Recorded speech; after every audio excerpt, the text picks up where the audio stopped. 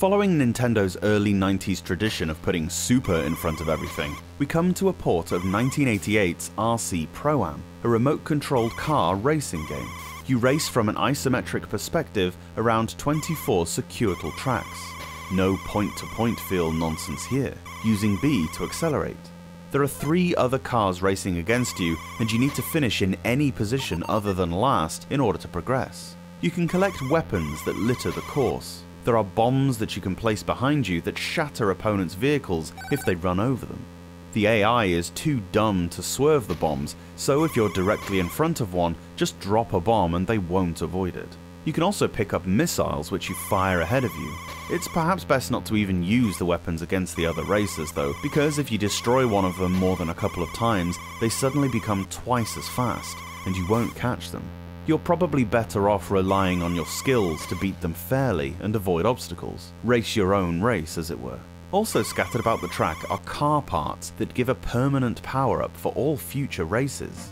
Tyres increase your handling, supposedly, although it's always as if you're driving on a frozen lake. Motors give a higher top speed, and batteries improve your acceleration. You can also find roll cages which make you temporarily immune to damage or spinning out.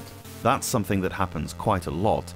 There are water and oil hazards all over the place, often conspicuously placed at the natural exit of a turn, which cause you to do a full 360 spin.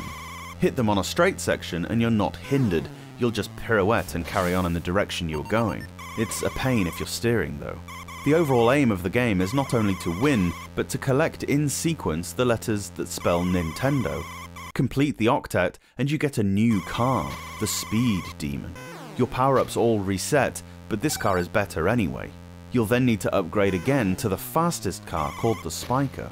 You'll need to complete the word Nintendo for a 3rd time while driving this fastest car to be considered to have completed the game.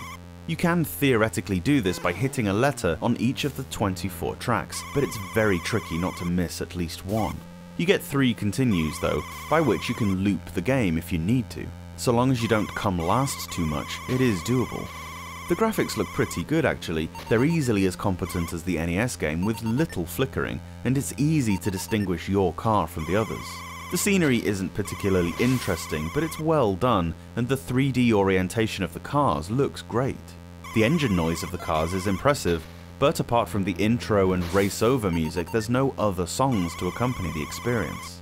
I like some pumping music in the backgrounds of racing games, especially 8-bit ones where the race sound effects can get annoying. A really cool feature is the multiplayer mode.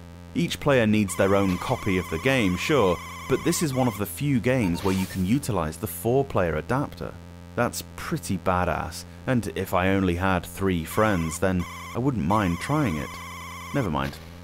Overall, Super R.C. Pro-Am is a blast to play, although no save or password system means you'll need some stamina for sure.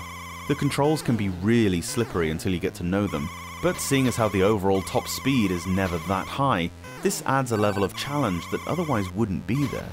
It's no Micro Machines, but by 1991 there weren't many better racing games on the Game Boy.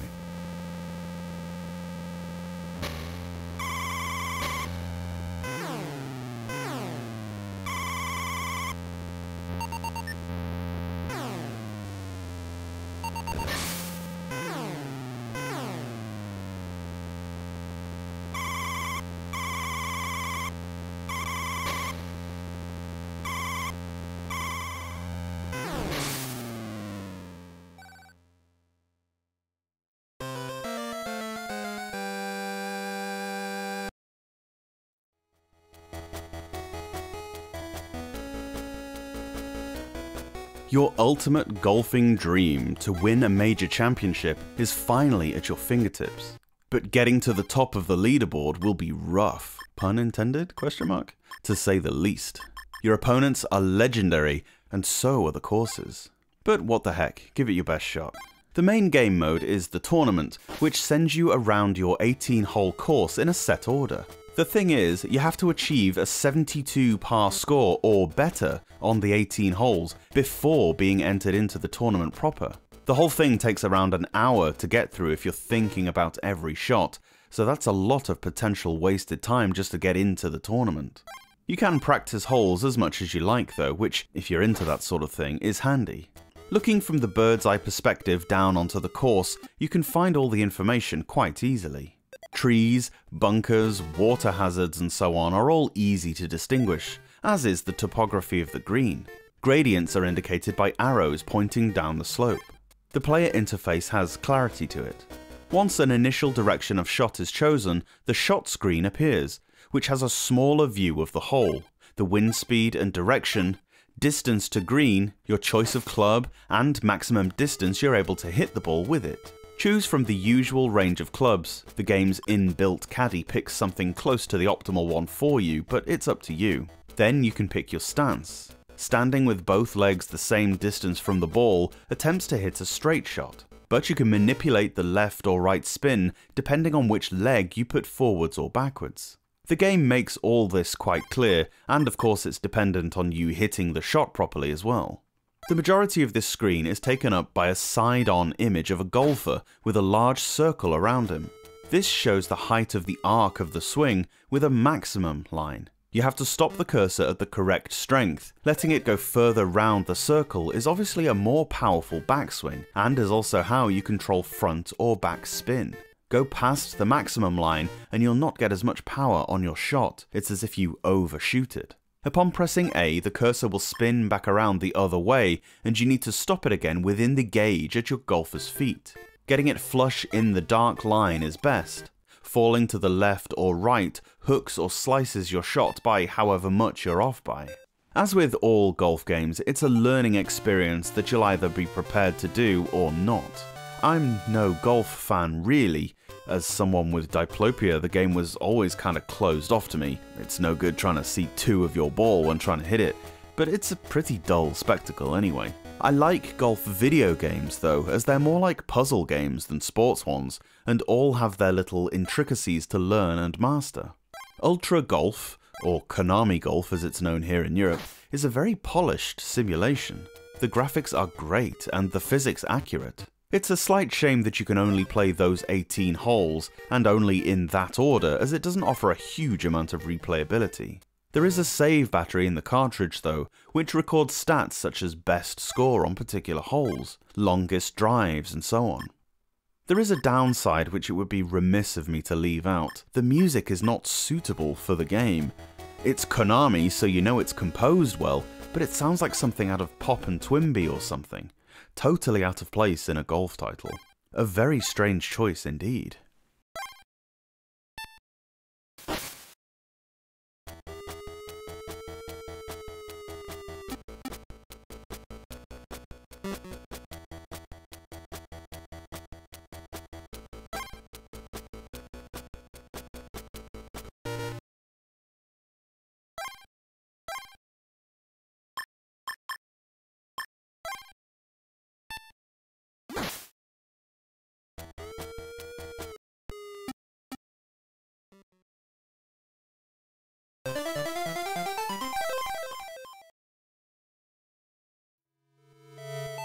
Goddess Palutena, the ruler of Angel Land, had a vivid dream of an evil force invading their beautiful world.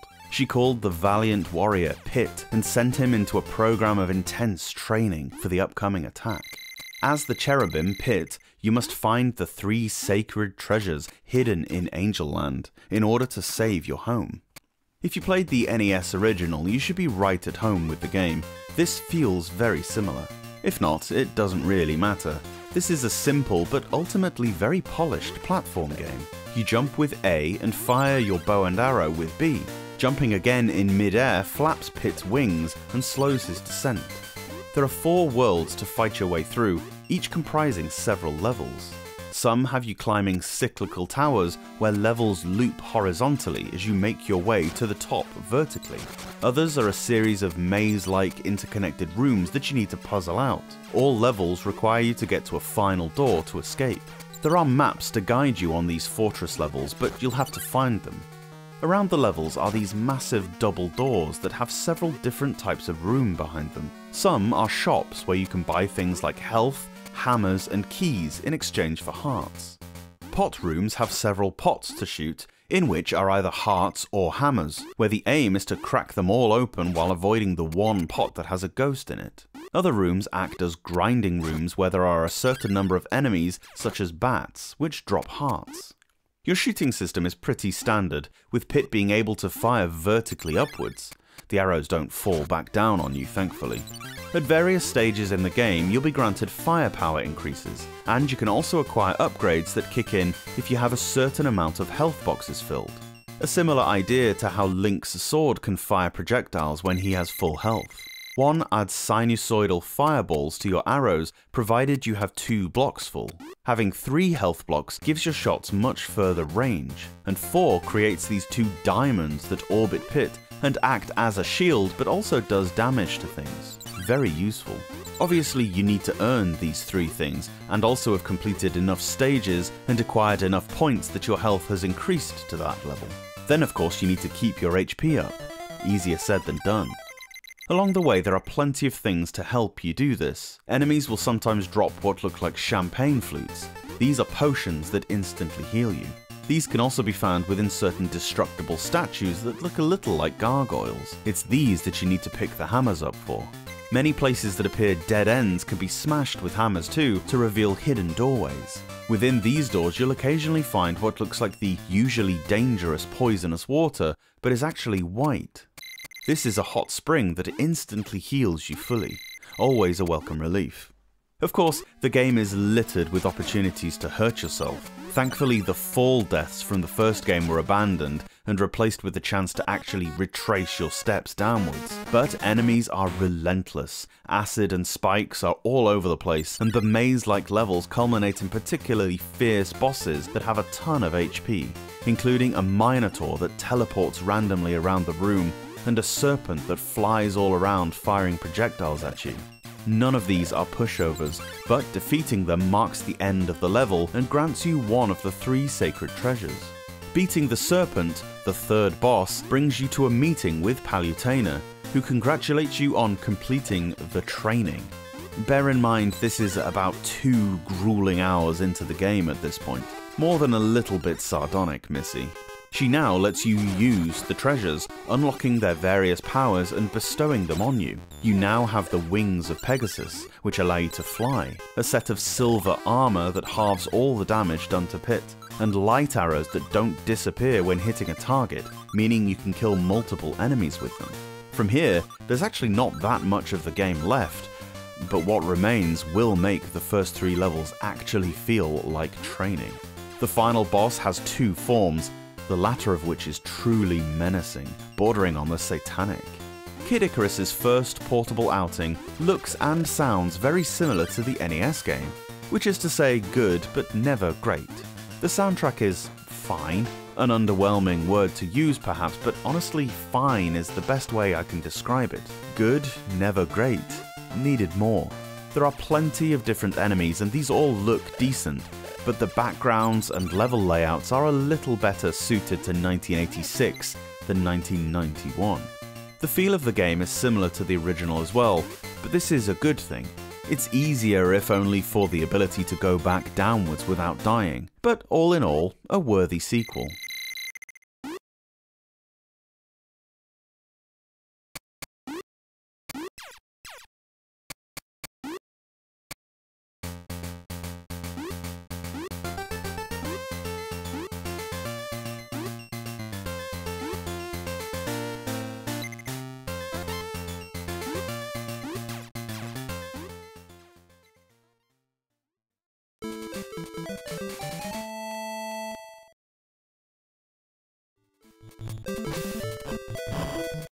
Nekketsu Koukou is a series of sports releases in that Kunio-kun style that we saw with the excellent Nintendo World Cup. This is a port of the game Super Dodgeball that found its way onto quite a few different consoles in the West, but never Game Boy sadly. You could play it on NES, TurboGrafx 16, and the Sharp X68000, as well as an arcade machine, and it has subsequently been re-released a bunch of times too, notably on the PlayStation 2 and PlayStation 4. Unfortunately, especially considering my love for the aforementioned Nintendo World Cup, once you start playing this port, it becomes clear why it never succeeded like the home console counterparts. There's so much going on screen, so many characters and sprites for the Game Boy to deal with, that you can barely make out what's going on a lot of the time. It was rare that a Game Boy title suffered from any perceptible lag, but here it is very evident. Even with the inter-frame blending, the problem wasn't really rectified. It's incredibly choppy, which, in a game so reliant on fast reflexes, adds an annoying layer of difficulty playing the full 5-on-5 game. The lag even affects the music, slowing it down in places that ends up being more jarring than you'd think. Fortunately, it's not all doom and gloom, thanks to a 2-on-2 format you can play. This is much smoother, as you might understand, and by golly, is it a blast to play. You already know the strengths of these Kunio-kun titles: smooth controls, gorgeous, charming character designs, comedic animations, and so on. The backgrounds in particular are notable, very varied and with nice detail, but unfortunately this adds to the difficulty in seeing what is going on at times. The controls are quite complex, but relatively easy to pick up. You have the ability to leap in the air to get more power, and there's even a super-powered shot that will pretty much destroy anyone it hits. They aren't all going to be roaring successes, and that rings true here. It's cool they tried, and perhaps a year or two down the line, developers would have figured out how to squeeze even more out of the system, but sadly this title was just a little too much for the Game Boy to handle. There are some parts to appreciate, but you feel the game as a whole was outside the capabilities of the system. God loves a trier, I guess.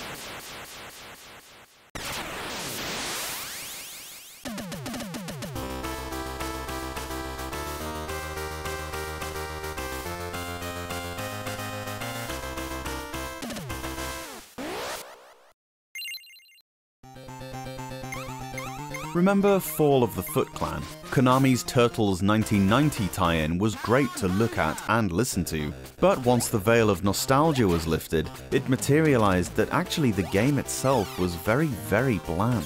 Well, we have Episode 2. I'm a little annoyed by Back from the Sewers. Rarely before now has a game been hashed out in such a lackluster way, without an iota of imagination. The first game was an exercise in walking from left to right, occasionally platforming and punching or kicking the exact same enemy over and over again. Sure, you were doing it to a stunning backdrop, but once the novelty of how the game appeared vanished, it quickly became tedious and banal. It sold really well, it must be said, and because of that, the end of 1991 saw a sequel hit the shelves just in time for Christmas. The problem is the same, but amplified if anything. That if you take away the great look and sound, this game is so overtly generic as to be almost an insult. I'm going to give Konami credit, as I usually do, for making a game that is gorgeous to look at. The 4 characters are more detailed this time, and the backgrounds are also improved. The cutscenes are great as well, and tell a story befitting the cartoon. You've got to save April Ryan from the hands of the evil Foot Clan and defeat Shredder. You know how this goes by now. Choose between the 4 turtles, these act as your lives in-game. Die with a character and they're locked out of the rest of the game. It doesn't matter which you choose, as their controls and abilities are identical. The gameplay involves walking from left to right, using whatever weapon your chosen turtle has. They're all as effective as each other. To knock these foot soldiers off the screen, usually they'll appear in a pattern of 3 from the right, then 1 from the left. Some will slide comically along the bottom, or pop out from a manhole. You repeat this for what feels like an age until you reach the end of the segment, whereby you'll either jump to the next part or fight a boss. The bosses don't make the game any more interesting either. They'll stand at one side of the screen, fire their gun for a bit, then jump over you and do the same from the other side. Little skill is needed. In fact, it's easy to overthink the boss fights when really all you need to do is stand in the right place and mash the kick button. You know what, I could go on about Back from the Sewers, but as the cliche goes, there's no point in flogging a dead turtle. Let's just end this review prematurely. The game looks and sounds amazing, but from a gameplay standpoint, it is without a doubt the single most beige platformer I've ever played.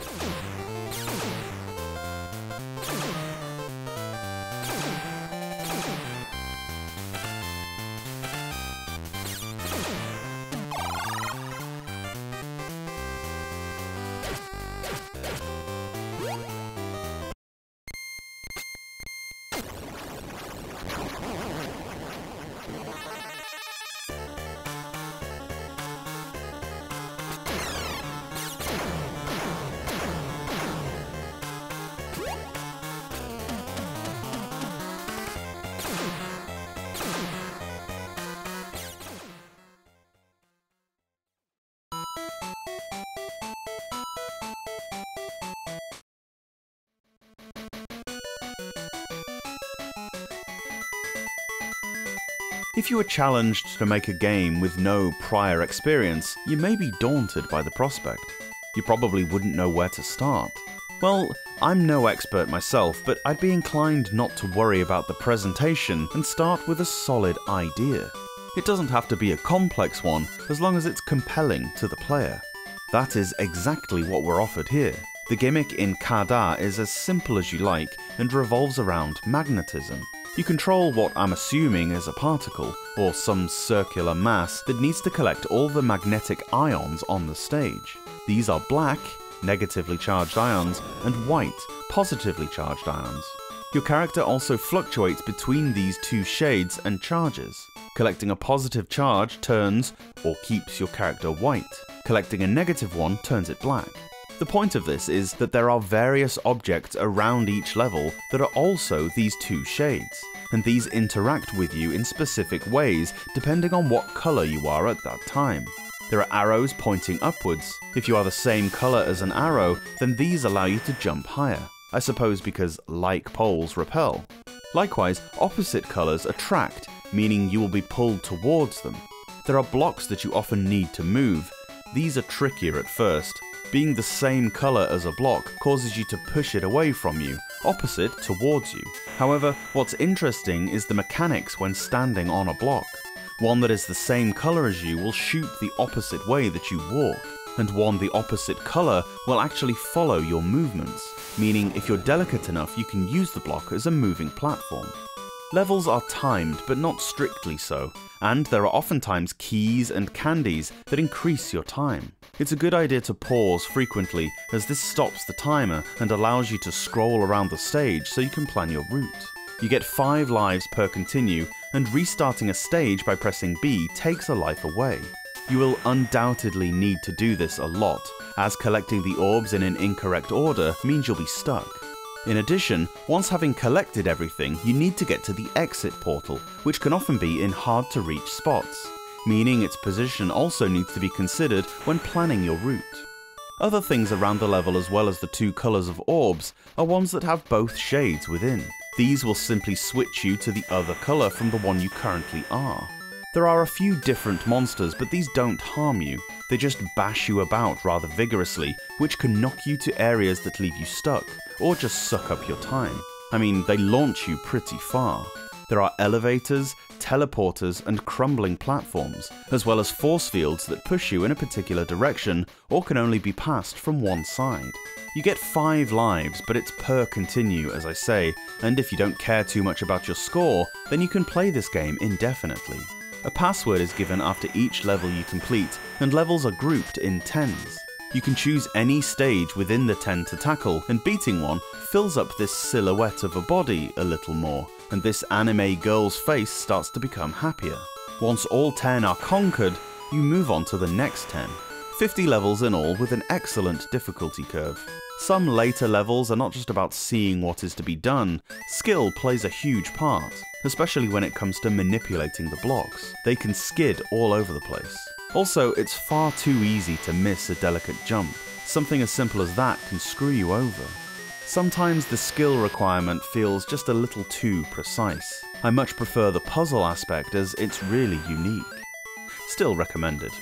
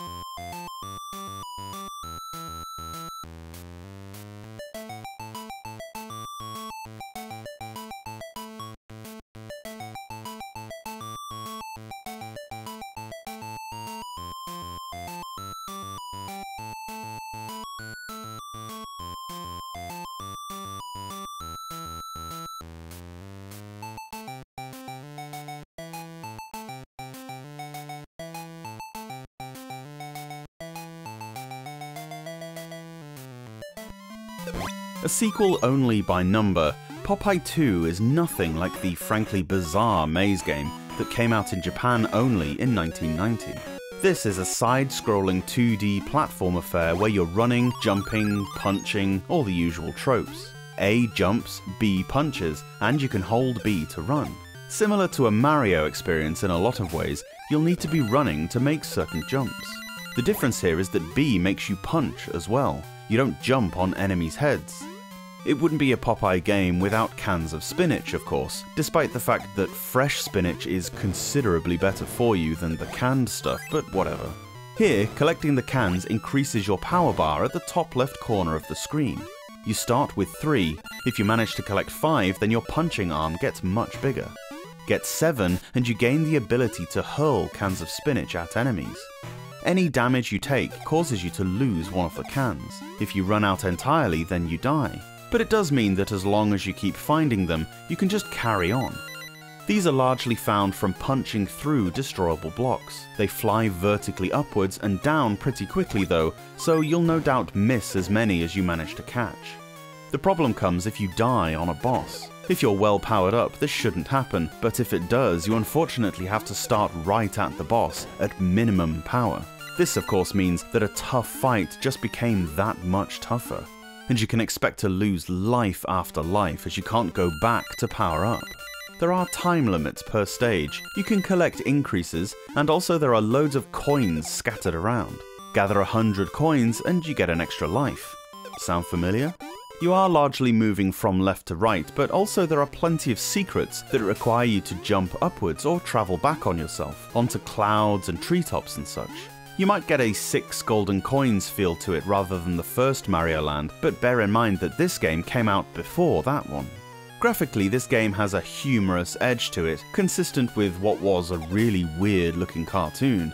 I mean, how do you get forearms that large while still having skeletal upper arms? And the music and sound effects are excellently executed. The controls are nice and responsive, although it can be a little tricky to pull off a running punch at first, seeing as how both moves are controlled by the same button. You have to release and quickly press B again. You'll get it. Ropes can be a challenge to use at times. Jumping off them is not too sharp, but by and large the controls are totally fair and not that frustrating. Platform hit detection is really generous. Again, there's little frustration there. If you fall, it's probably due to your own lack of skill. 0 points for originality. This is a Super Mario ripoff, let's be completely honest. But hey, if you're gonna clone something, at least clone the best, right? Oh, and speaking of originality, I forgot to mention the innovative page turner that is the storyline. Bluto's kidnapped olive oil. That took at least 5 seconds to come up with.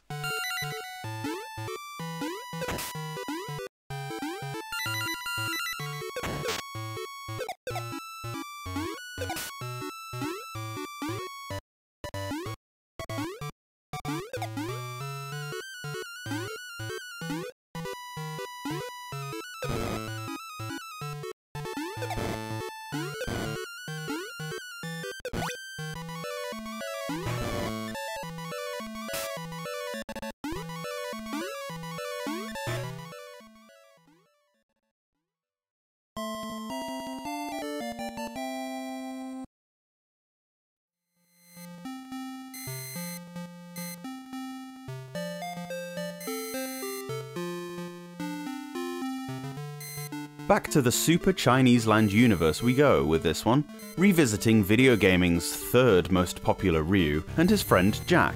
Ninja Boy 2 features the same characters as the first game, but thankfully you may say, the gameplay is totally different. Where that one was a top-down attempt at a beat-em-up, this is actually an RPG, and it's not bad. Jack and Ryu are enjoying a pleasant spaceflight with their friends. All of a sudden, space pirates come into view. "We're the warriors of the galaxy," they exclaim. "You'll be removed from our way by force." Your buddies dive into a life capsule and quickly escape, just as the space pirates fire a rocket at your ship. You, as Jack, and your friend Ryu crash land on a planet.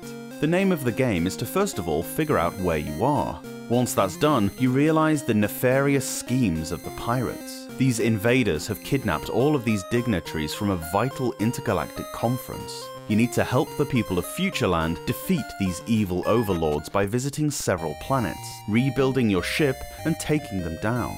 The usual tropes are all there. You walk around a town, buying equipment and talking to townsfolk. When you are thrown into a random encounter in the overworld, you have the option to bout or run. Run doesn't always work, it depends on your level relative to the enemy. Bout starts you off in this fighting scene, where you'll have a small group of monsters called Galons to fight. The battle scenes are not dissimilar to the first game actually. Graphically, it's definitely better. Less childish, a bit more professional, and you can tell what things are. I say that, although the face a sprite pulls when it gets punched looks borderline ridiculous. The hit detection is improved, and takes place in more of a beat-em-up style, sideways on rather than the top-down effect the first game went for. There's little finesse to the combat. You press A to throw a punch and jump with B. You can double tap to run. The Galons sometimes pick you up above their head and throw you down. You can jump off sometimes, mash A until it works, but make sure you jump to the side or they'll just catch you again like you were an acrobatics team. B and up does a high kick, and there are a few other moves you can pull off. However, these special kicks take something called M power to be able to use. Punch the blocks to regain health, or find these tokens with an M on, which give you a bit of this power as indicated in the bottom right. Your usual fighting sequences aside, the boss battles aren't like that. These are more traditional, where you have to cast spells and perform turn-based attacks, that sort of thing. Obviously your level comes into account much more here, so be sure to have trained up outside of the boss fights. Graphically, Ninja Boy 2 is more refined, although it'll still never win any awards. The music is a gigantic improvement though, I have to say. There's still the odd choice of 8-bar blues in places, but at least it's put together well, and the variation is way better. I'm not sure about the translation skills in places. Sure, it's always understandable, but often the dialogue between characters doesn't quite sound like the way an English speaker would phrase things. "Welcome to my store. The fee is 60 sen. Do you want a ride on camel?" Or, "We are a little strange but nice." You sure are, Propeller Arms Lady. Whether I'd want to play Ninja Boy 2 through to completion, I'm not sure. A mid-tier RPG that at least showed a desire to be a halfway decent game. Don't expect to be blown away, but also don't be put off by how bad the first game was, as this is not the same.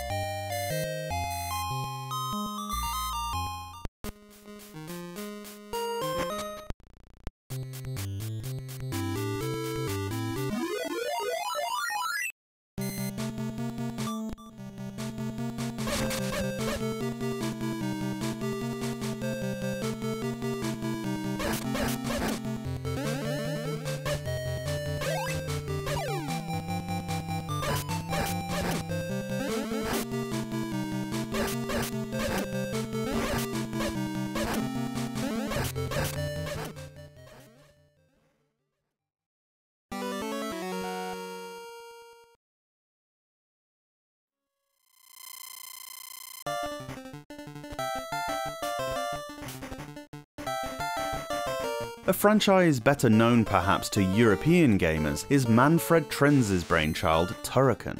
Originally on Commodore 64, but ported to lots of different home computers and consoles, the game spawned several sequels as well, and is particularly memorable for its amazing soundtracks. The first Turrican game on the Game Boy was developed by the Code Monkeys, responsible for the Mega Drive and PC Engine versions as well. The Lost Colony of Alterra, not the one from the Aretha franchise I don't think, is a man-made life world abandoned long ago, which was created to house humanity after they presumably rendered original Terra inhospitable. Yeah, we'll do that. Anyway, these life worlds are bioengineered by a powerful ecosystem generation network known as Morgul. However, a cataclysmic quake severed all system interface functions, and Morgul murderously rebelled. The few colonists lucky enough to escape told a grim tale of a higher intelligence gone berserk. For generations, mankind sought a return to Alterra. Finally, genetic science created a savior, Turrican, a mutant warrior made for the task of planetary reclamation. As Turrican, you must eliminate the twisted Alterran lifeforms from all 5 worlds and finally destroy the 3 faces of Morgul. It's a hell of a storyline, and the first 2 games played a huge part in cultivating my love for video games in the early 90s. I had them both on the Amiga home computer that inexplicably didn't catch on in the US. It was way more competent a system, and had an arguably stronger library than any home console of the time. Such vivid colours, awesome joystick-powered gameplay, and 2 of the greatest video game soundtracks ever made, especially Turrican 2: The Final Fight by Chris Hurlsbeck. However, we're not here to nostalgize about the Amiga, even though I could do that for days. We're here to see if the Game Boy port is any good. I'm strangely not so confident. It seems too big of an ask to put such a large project onto a system considerably less powerful than the computers it was originally intended for. The game is heavily weighted towards platforming, but you can rarely stop blasting away at stuff for a second. Turrican is always hard, always unforgiving. You jump with A and fire your current weapon with B. Scattered throughout the levels are collectibles that switch between the normal and laser weapons. Holding down B kicks out a lightning whip, which you can fire right the way around you indefinitely. It's pretty powerful actually, although you can't move while firing it. There are also 3 special weapons that you can use. Grenades can be shot out, destroying most enemies that it blasts through. You can also detonate them against a wall, which shakes the screen and wipes out anything that you can currently see. Press select once to choose them. Throwing a grenade reverts you back to the regular weapon.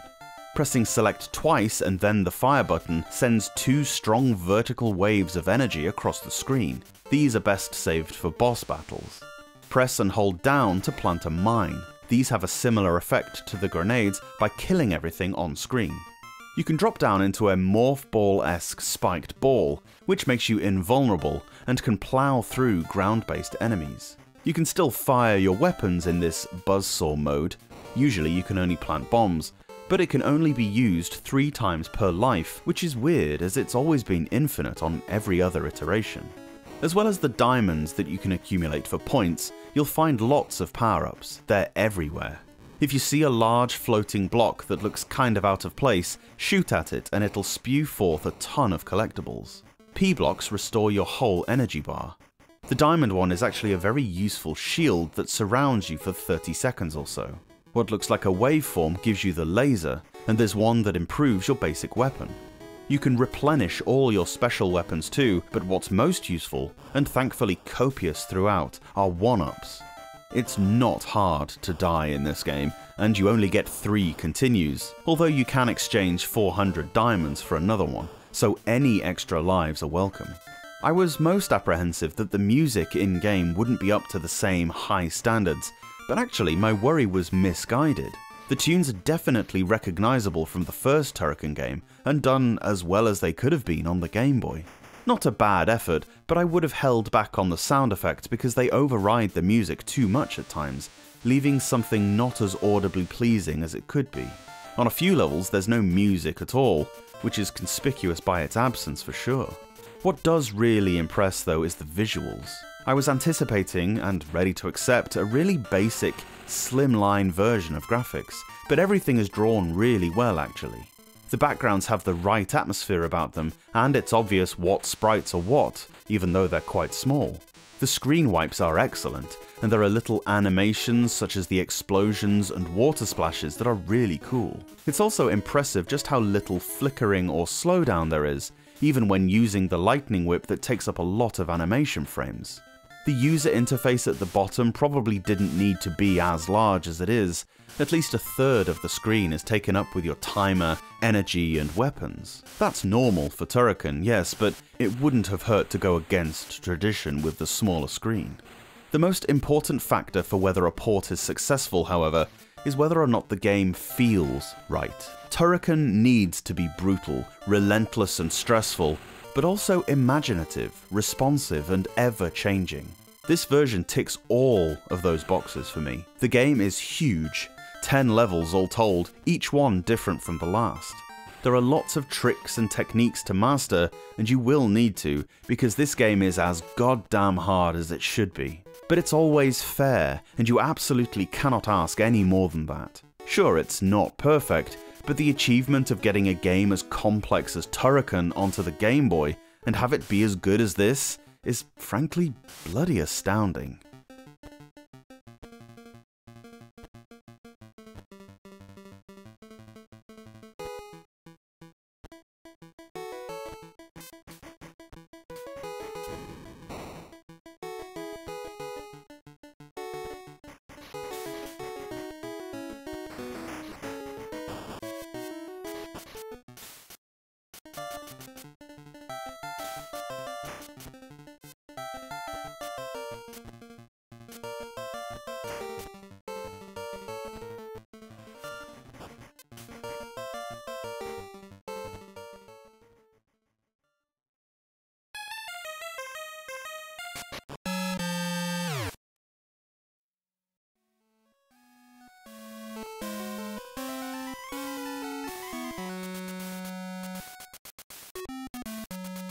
Did you ever play the NES version of this movie game? It was, frankly, horrible. There, you played as Eddie Valiant and had to gather together pieces of Acme's will.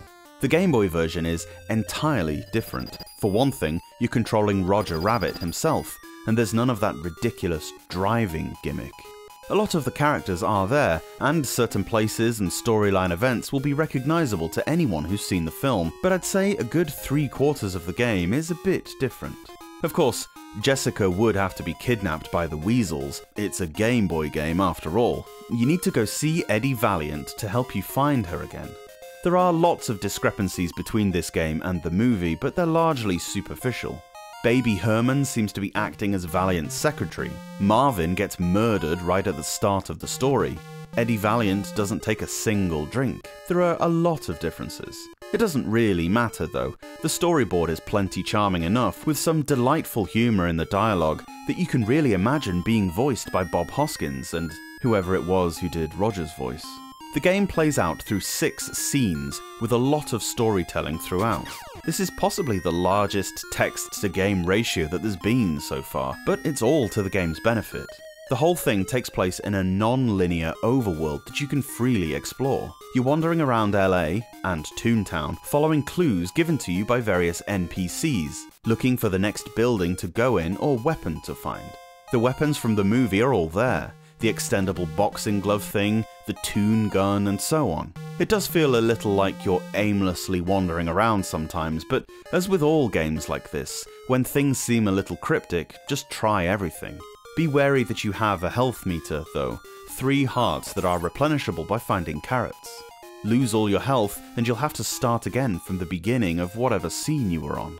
Carrots are plentiful, but a lot of the screens in-game involve trying to sneak past weasels that patrol the streets, or pop out of manholes and the like. You can hide behind things or duck using A. They're hardly intelligent, but then they weren't in the movie either. If you're lost and find yourself backtracking though, you'll have to maneuver them each time you enter a screen, and can find your health dwindling pretty quickly if you're not careful. The music isn't taken from the movie that I can tell, and while it is a bit repetitive, it has a kind of film noir style that fits the time period. It's certainly a vast improvement on the 5 or 6 bars that repeated right the way through the NES game. Graphically, it's excellent, actually. I'm not bad, I'm just drawn that way. Quite the opposite. The gameplay is this title's biggest problem. To travel between two areas, you have to undergo a minute-long ride on the streetcar. Each time you want to go to or from Sunset Boulevard, you have to watch this whole journey. You can't skip it. For what is aspiring to be an adventure game, there's little rhyme or reason to any of the puzzle solutions. You basically just wander around until you put a certain peg in the right hole. For a first playthrough, this can be really frustrating and a little dull in all honesty. For a repeated playthrough, well, there's not a great deal of reason to play it again once you've beaten the game. If you buy this, I wouldn't consider it a waste of money, and if you're blessed with enough patience, then it wouldn't be a waste of time either. Who Framed Roger Rabbit isn't what I'd call a good game, though. It's better than that dip LJN put out, at least.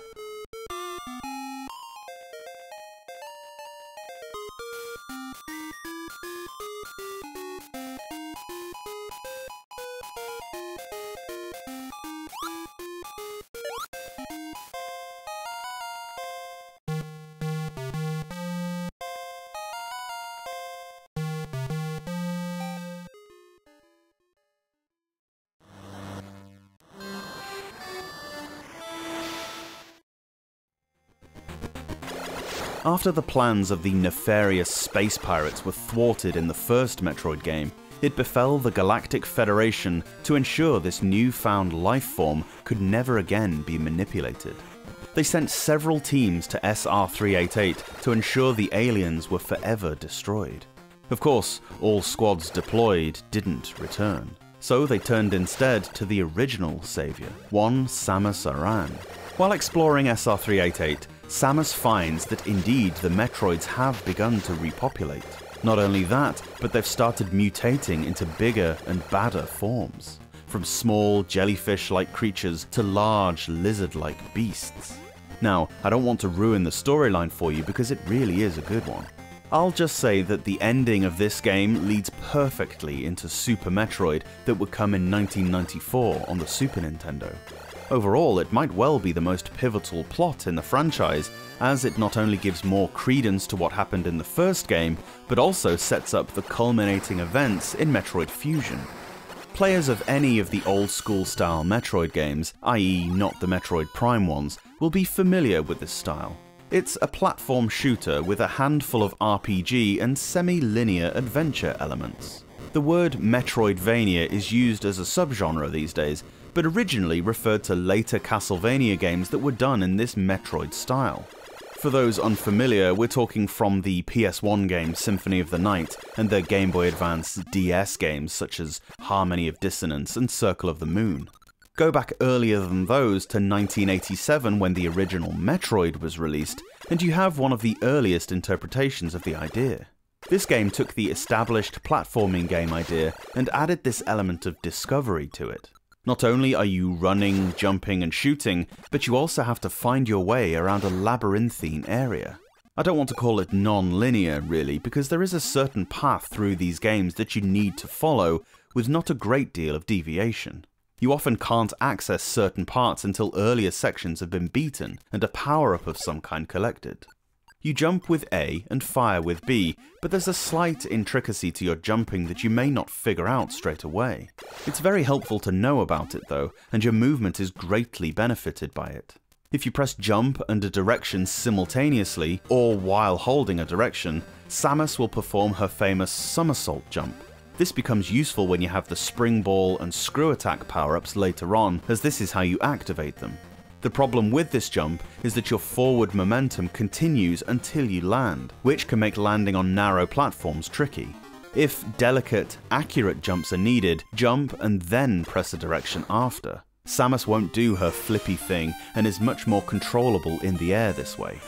There is an assortment of weapons throughout the game, a sinusoidal shot, an ice beam, and a triple shot amongst others. You find them periodically through the game as orbs held up by these Chozo statues, called Artifactor statues in this game.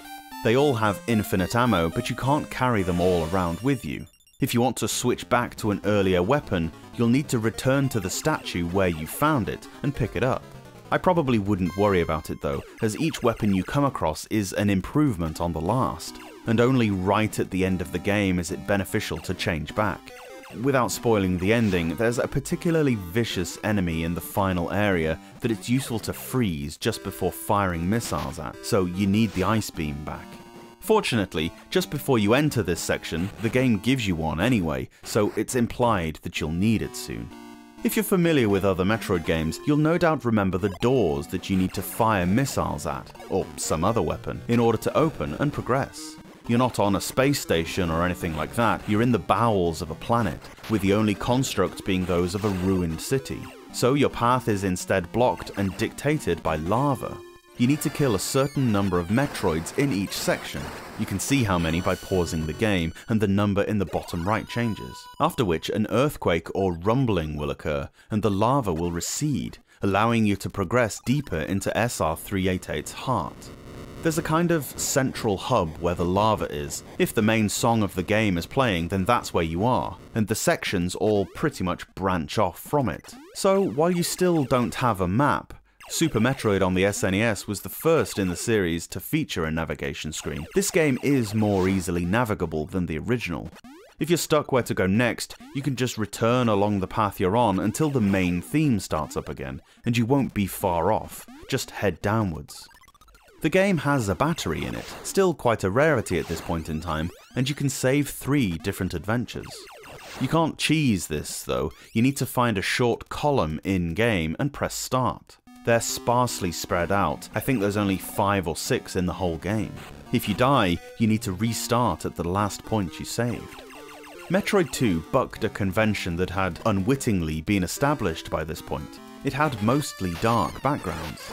A lot of earlier games strayed away from this because of the potential for screen blurring, but Metroid 2 really made it work, and it adds to the ominous, gloomy atmosphere.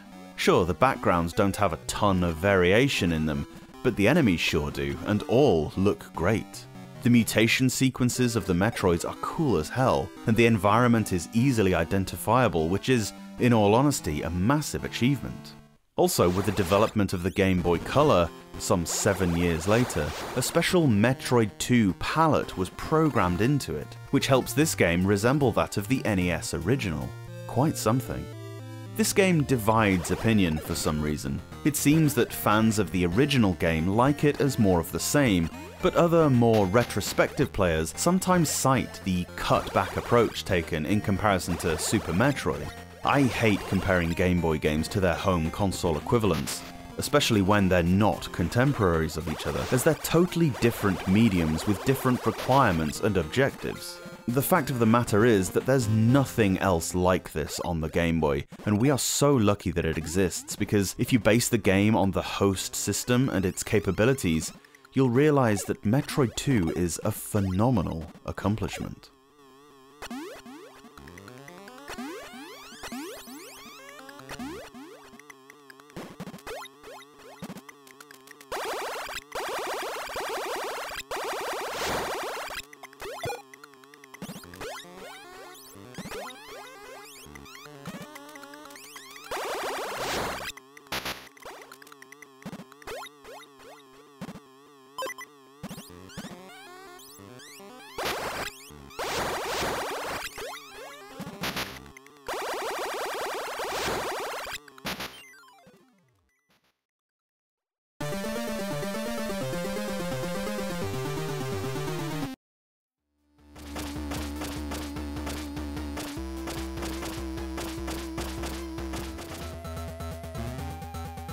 Painting by numbers isn't really a good thing when it comes to creating intellectual property. It basically means you're following a formula laid out by someone else because you've no skill to create the piece yourself. These were a short-lived company who were involved with a number of Robocop 2 games, as well as a game called Hook for the Game Boy. They developed games solely for Ocean Software, which is surely why they inevitably went under. I'm always a little wary when you see Ocean related to a game, but let's not allow bias to creep into this. Similar to the 1990 first Robocop game, this is a walk-and-gun platformer. The FPS-style mini-levels aren't present here though. The focus was much more towards the platforming side of things. You have a lot of jumping to do. Kinda strange for a character that has trouble with a simple staircase to have to jump a lot. Robocop's not exactly renowned for his athletic ability in any of the movies. In the first game, you can angle your gun horizontally, diagonally, or vertically, playing to Robocop's shtick of being really good at aiming. For some reason here, they thought it'd be more suitable to only allow the player to shoot forwards. You can only shoot 2 bullets at a time, not 1 or more than 2, and there's a really distracting delay where it seems your inputs have been swallowed. This makes the whole shooting part of the game really unsatisfying. A really annoying feature is your ducking mechanism. You can duck, sure, but enemy fire is kind of at waist height, meaning that even if you do duck in time, the bullet hits you anyway. It's as if Robocop decided to deflect the shot with his face instead of his abdomen. The enemy variation is poor. Well, actually, it doesn't exist. They're all the same. There is an inexhaustible army of grunt guys. Some pop out of windows or a hole in the ground, but the majority just walk back and forth aimlessly. You will have to arrest a certain amount of these hostage takers per stage, so don't shoot everything. But honestly, you don't really need to shoot anything. Because you dodge bullets with the agility of a 400-pound man, you'll do a better job of surviving if you try to jump over everyone. Take the guys in the windows, for instance. Nothing in the game is geared towards making these guys hittable. You can't shoot diagonally or upwards, so you need to jump and shoot. Well, of course, the input delay is such a pain that being able to time this to coincide with the couple of frames that they're on screen means you're seriously better off just ignoring them. They're no threat unless you stand still in their line of fire anyway. For a shooter game, this is a hell of a lot of 2 sides not killing each other. Between levels, you sometimes have one of those slide puzzle things where there's a scrambled up picture in pieces and you have to move them about to recreate the original. It's timed, but don't worry about it. Whether or not you complete it has no bearing on anything. No bonus points, no extra lives, no nothing. If you fail, you don't lose a life. I cannot see the point of this being in the game. There are other weapons to collect, but they're not a massive improvement really. You get a spread shotgun, which has such poor animation that it really highlights the slapdash nature of everything going on here. The graphics are idiotic, the hit detection frequently inaccurate, especially with certain platforms that you just fall through. The design choice of needing to jump so much, kinda baffling. There's just a whole lack of effort with Robocop 2. It's as if they were like, ah, crap, there's a Robocop 2? Why did nobody say anything? Quick, slap some code together. Don't waste time on the graphics or the gameplay, just get it out there, damn it. Absolute garbage from start to, well, about 5 minutes in. You won't want to go any further, trust me.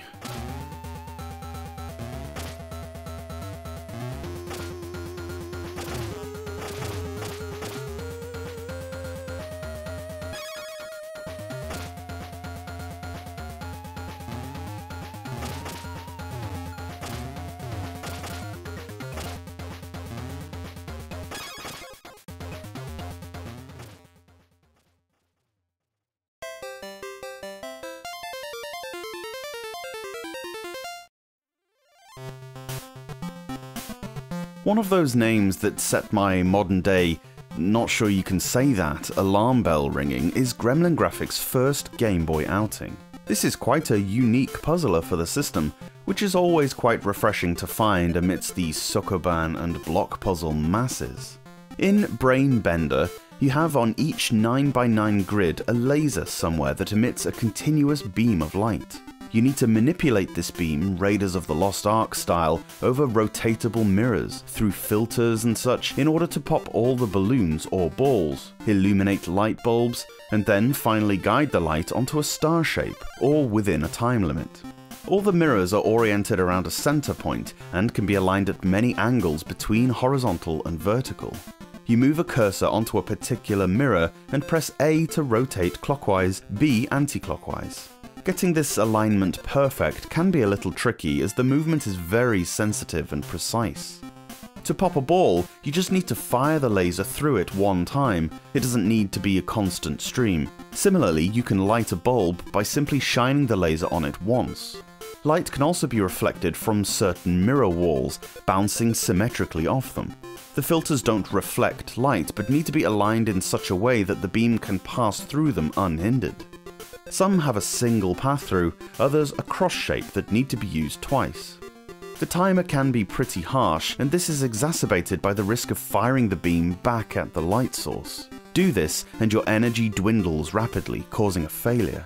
It's quite useful to alter the mirror closest to the light source last, making sure that you don't have a double back somewhere, and then finally sending the light on its course. There are walls on some levels that can only be passed through at a perfect perpendicular angle, meaning there's usually only one solution to these stages. Later on features mirrors that cannot be altered, black holes that suck up your time, and even blocks that move when light hits them. These are a nightmare. The graphics are as basic as they come, but that's not a bad thing here. You want a game like this to be clear and easy to visualize, and that was certainly achieved. That doesn't mean you'll always be able to see exactly what's going to happen, unless you can bend your brain enough. A solution often doesn't play out exactly how I imagine it will, which is more of an indictment of my own mental capacity rather than how the game works. The angles are always correct. Trial and error can be utilized if you want, but the further into the game you get, the less it'll pay off, as there are more and more ways to reflect the laser back at the source, which you don't want to do. The music's a little dull, and it might benefit you to turn it off anyway so you can more clearly hear the buzzing that happens when you're taking damage and quickly respond to it. You can usually just turn one mirror slightly and it'll throw the beam entirely off, but can still be quite frantic when it happens. All in all, Brainbender, or Migraine as it was called in Japan, fitting really, is a clever but simple game with a unique premise that is actually pretty addictive. The 120 levels are split up into 12 groups of 10, with each chapter being password accessible. It's one of those that I'll probably never finish, but don't mind giving it a go every now and then. Not bad at all.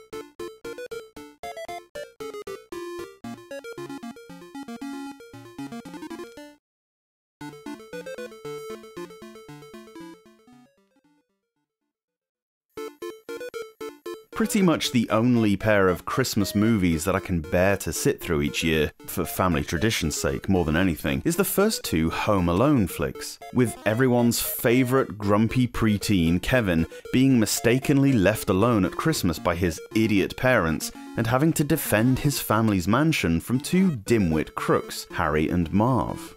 I'll admit, the slapstick is still pretty funny. Daniel Stern in particular can really sell getting hit in the forehead with a brick. And seeing as how it was a massively grossing franchise, it makes a certain kind of sense from a marketing perspective to make a video game about it.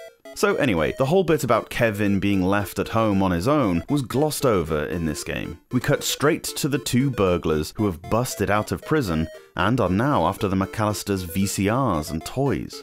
You play as Kevin and have to find a certain amount of your family's treasures before the bad guys do. These can be in plain sight, or hidden in dressers, drawers, refrigerators, toilets, and so on. You then outwit the morons by hiding them in the basement by way of a laundry chute. It's a good job none of these prized possessions are fragile, because they end up plummeting downwards into a Scrooge McDuck-esque pile of wealth. You wander around four wings of this grotesquely immense mansion the McAllisters live in, trying to find things from jewelry and trophies to electronics and even pets. Yes, the wet bandits apparently want to steal your kitties. I don't want to get into the ethics of stuffing a dog down a laundry chute, so put it down to artistic license, okay? Strolling around your house are a whole host of bad guys. It's not just Harry and Marv. If any of them touch you, you'll lose a health point, of which you start with 3. They can be replenished by finding pizza. You're not completely defenseless. You carry a water pistol with infinite ammo. I don't want to think about how he's refilling it, which for some reason can take down fully grown men. You have to fire at them a ton of times, and they'll likely cause you damage before you manage to fell them, so you're probably best jumping over them. There are also finite amounts of ammo for a slingshot, a BB gun, and a couple of other things. There are also some pranks that you can play on some screens. A bowling ball is inexplicably stored on a shelf in a house full of kids, which is just asking for trouble, and you can knock it off. It'll crash to the floor, shaking the whole room, which causes an ornament to fall from a different shelf onto some guy who watched you do the whole thing. There are others as well, but none of them are particularly funny, and suspending your disbelief is even harder here than it was while watching the actual films. Not content with piling his inheritance up in the basement, when the quota has been reached, Kevin wisely decides to go stash everything he saved in the safe. So you have to find the key to the basement. Down there, it's not safe, however. This is where the bosses live. The bosses are daft, a couple of which play on some of the things that Kevin shows fear of in the films. The first boss is a giant tarantula that you need to kill by knocking bricks down onto it. There's a rat and a ghost, culminating in the wet bandits themselves. Well, actually, you for some reason have to then fight the furnace thing after that. You just fire your water pistol at it enough times to extinguish the flames. Graphically, the pictures do kinda look like the characters if you squint a little. The John Williams music is kind of there, if you squint your ears somewhat, or whatever the equivalent is, but as the overall game is to the movie, each aspect is a shoddy representation of what it should be. The gameplay is where Home Alone really struggles though. You often ghost right through objects, leading to you taking damage while trying to pick something up. The movement is so slippery that it can take a quarter of a screen for Kevin's momentum to stop. The films are most famous for the pranks and spots, and while you think to yourself, I can't believe they fell for that, the flow between spots is smooth and still quite believable, considering the relative IQs of the two baddies. Here, they mostly don't exist, and when they do, they're just dumb, with a crook conveniently stood in the exact worst place they could be, just waiting for you to trigger the trap. Anyway, the whole premise of the story was to stop the goons, not let them in and just hide all your stuff. Just a silly, silly game with as much appeal as a plain cheese pizza.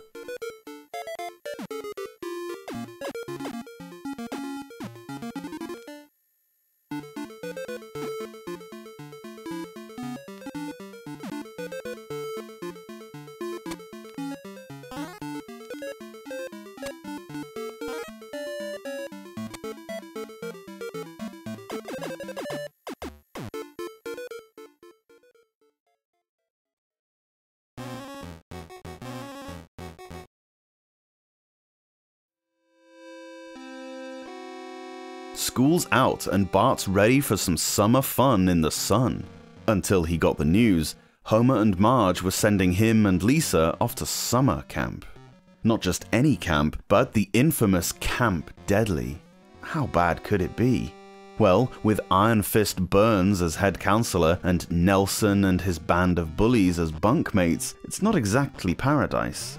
Bart and Lisa are determined to get out, but first they've got to survive the food fights, killer bees, and a life-threatening game of capture the flag. So, it's 1991. Simpsons the cartoon is arguably at its peak. It's hard to imagine any other TV series being so popular for so long, but even as long ago as this, it was a huge enough phenomenon to warrant many, many video games on lots of different systems. Sadly, they were mostly average at best, horrific at worst, imparting a minimal amount of the license's qualities and undeniable quirky humour. The first of the Game Boy titles was made by Bart vs. the Space Mutants / World creators Imagineering, and features Bart trying to break out of a horrendous summer camp, reminiscent of the classic episode Camp Krusty.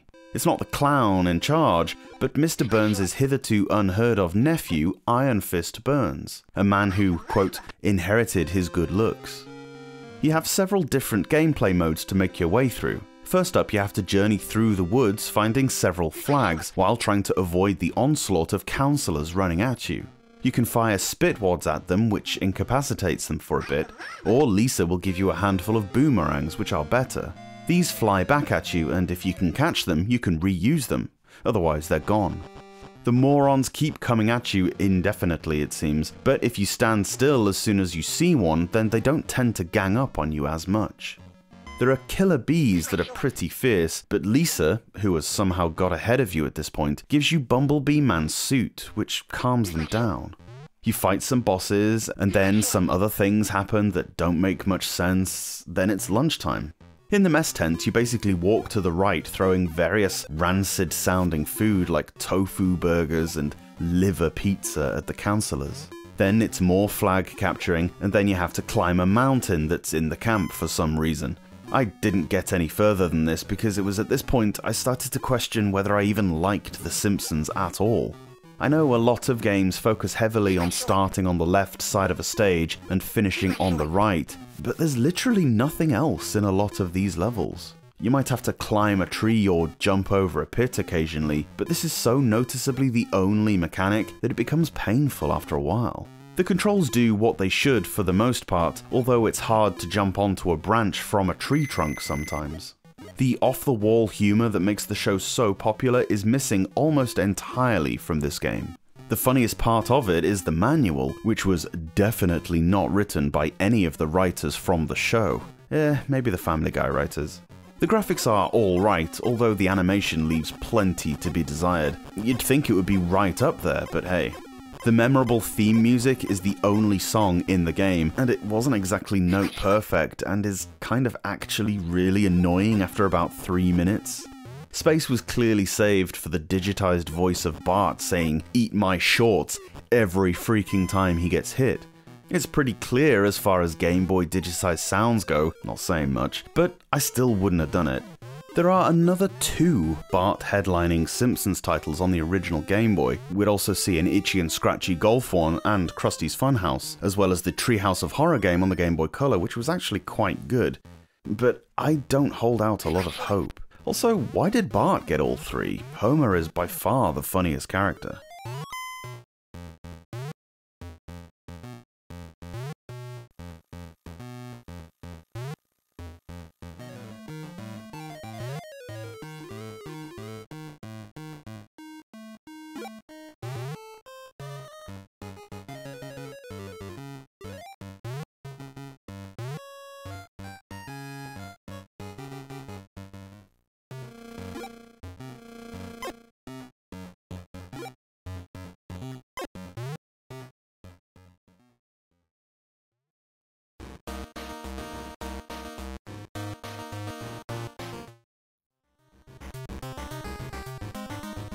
I'm not going to claim any old school points for this, but Battletoads on the NES was unjustifiably difficult.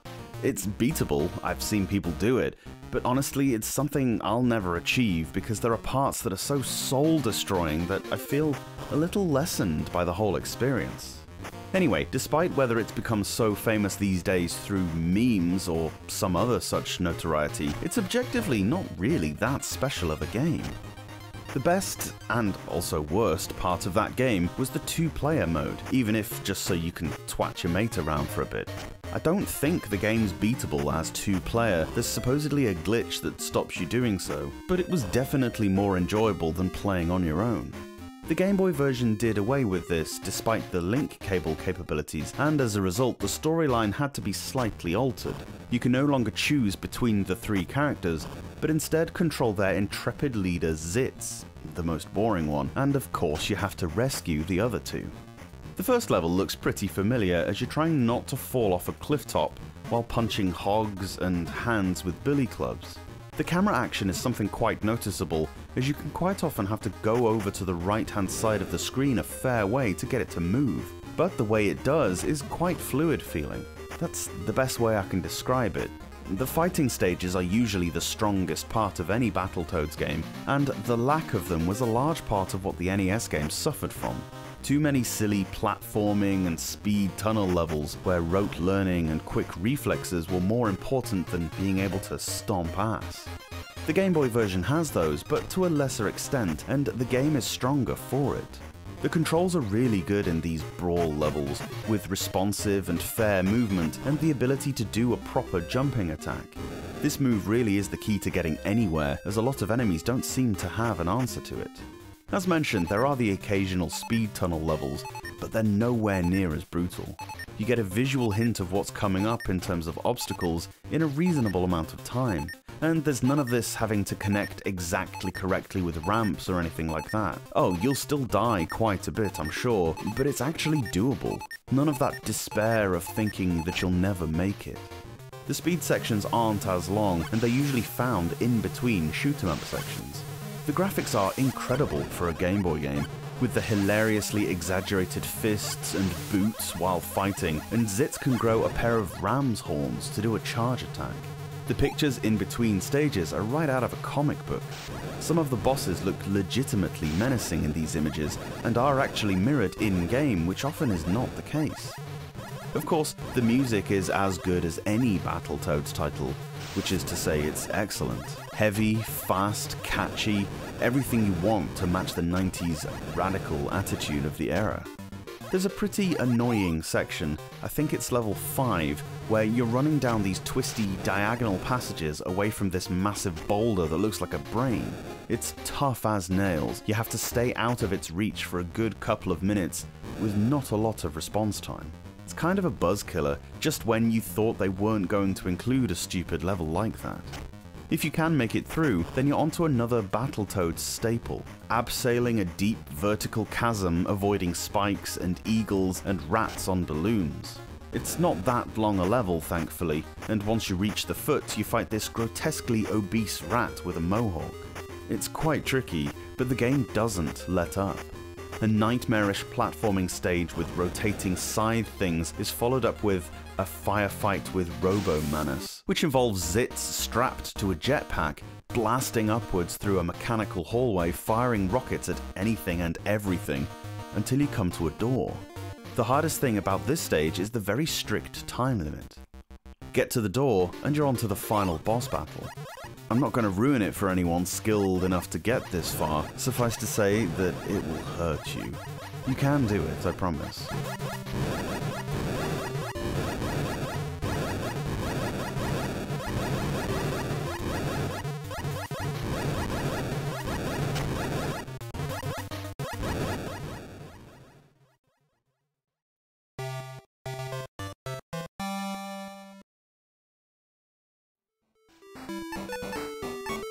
I gotta admit, I'm really getting into these golf games, because it's not really sport, is it? Especially in video game form, it's really more of a skill or even a puzzle game if you think about it. Here's one you might not have heard of before. Honestly, I'd seen the title in my master list, but until I played it, I thought it was a compilation of Namco games, but then they were called Namco Gallery. More on those later. The holes here are often horizontal on the screen instead of the traditional playing upwards style, and each hole is accompanied by a really cool scrolling preview. But you can also scroll all around it by pressing B at any time, so you can plan your shots out. You choose between stroke play, you're just trying to beat the course score, and a tournament where other players are involved. There's also a 2-player mode, but unfortunately this requires the link cable. Don't know why, as it's not like you're playing simultaneously, golf is typically turn-based. At the start of your game, you can choose your handicap. The higher, the easier your game will be, and select 5 clubs to take with you. A couple of realisms that you don't often get. It's not immediately obvious what the controls are, you have to press up and down to select your clubs, but it only works before you press anything else. Once the shot selection starts, up and down choose the spin you put on the ball. It's a little clunky at first, but you'll get used to it. Everything you'd expect from a golf game is there, and the physics are pretty solid. It's hard to get super excited about Namco Classic because of how many of its contemporaries are as good as they are, but I enjoyed this enough for what it is. Nothing flashy, just a solid golf simulation that got lost in the shuffle a little bit.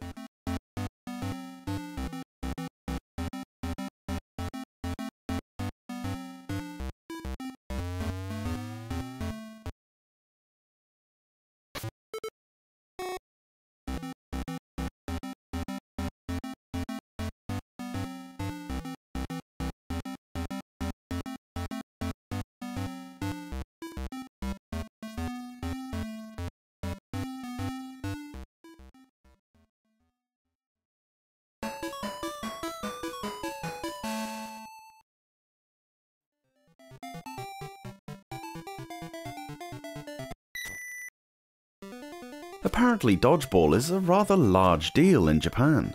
You knew, right? At least if the number of Game Boy games is anything to go by. Make your way through death matches or a tournament against many different opponents of increasing skill. You can choose 3 types of court: a gymnasium, a clay court, and a beach. Is it anything more than an aesthetic choice? Not as such, no. You pick 6 team members, 3 who are restrained to one half of the court, and 3 others who stand around the outside of the opponent's half. You can pass to a teammate with A and throw a shot at the other guys using B. The aim is to defend the 3 members actually on the court by taking down the ones from the other team. The problem is that the playfield is aligned in such a way that you can't see the other players. The camera is focused solely on the area where the ball is. Pass to your teammates surrounding the other half and you can see. As you might predict, the other team aren't hampered by this because that would be fair. They'll hit you from anywhere, and of course you can't see your own players when they're attacking because they're not on screen, leaving you no time to actually dodge. Your 3 vulnerable players are not immediately knocked out if they get hit. Instead, they all have a health bar that dwindles based on how hard they're hit. If this reaches 0, they're out. It's possible to properly destroy the other team by hitting a power shot, although whether this actually happens is a little sporadic. Maybe I'm doing the button combos wrong.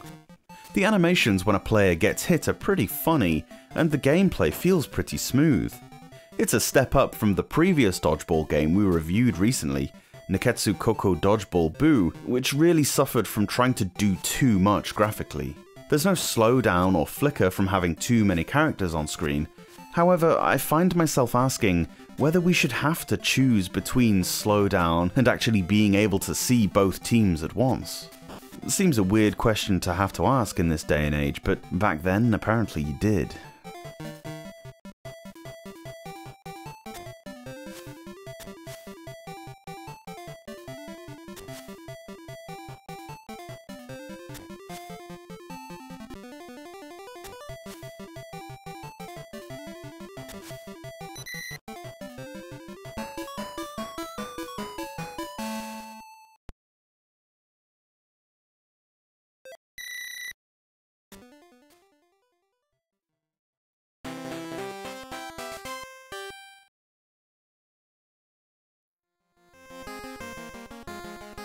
Mercenary Force introduced us to Lenar, a development team who clearly had an eye for taking an established genre and titivating it up a bit to create a game that is recommendable but certainly not intuitive.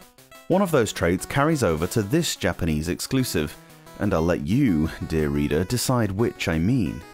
Battle of Kingdom defies any obvious classification as, based on its avatar, it appears to live smack bang in the middle of the role-playing genre. You have a bunch of your standard fantasy characters to control, each with their own stats, strengths and weaknesses, with whom you're essentially trying to defend your kingdom from the onrushing forces of an evil one. However, there's no overworld, dungeons or towns or anything of that nature to explore. Instead, progression is done via moving spaces on a board. However, you don't roll a die or anything, you simply move one space at a time with no random encounters, chance cards or anything like that. So it's not really a board game either. There is also an element of a strategy game in place. You need to spend your coffers on various monsters, each of which has a unique move, usually a strong damaging attack, although not always. The stronger ones are obviously more expensive, but the weaker ones will die even when against an enemy that is identical to it, so you do need them. The weaker enemies are quickly useless due to this imbalance, to the point where there's not really any strategy to speak of. The battle system, such as it is, takes place on a wide expanse of terrain. You start on the extreme left of this, while the enemy starts on the right. You need to choose between 5 commands. The farthest left is your movement button. Choose your character and then mash B on this button to march that character to the right. Its speed is dependent on its stats and how fast you can mash. And watch the progress bar as the enemy does the same thing. It takes ages for the two to meet.